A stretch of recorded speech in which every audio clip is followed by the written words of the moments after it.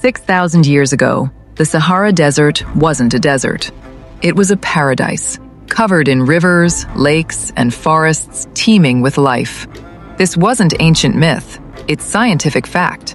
The African Humid Period transformed the Sahara into a lush green landscape where hippos swam, elephants roamed, and humans thrived in abundance. But then, something shifted. Earth's orbital tilt changed by just a tiny degree. Monsoon patterns collapsed. Within centuries, the rivers dried up, the forests died, and 9 million square kilometers of green turned to sand. The transformation was so rapid, entire civilizations had to abandon their homes or perish. And here's the unsettling part. It could happen again. Climate models suggest the Sahara cycles between green and desert every 20,000 years. We're halfway through the dry phase. The desert wasn't always dead, and one day it might come back to life.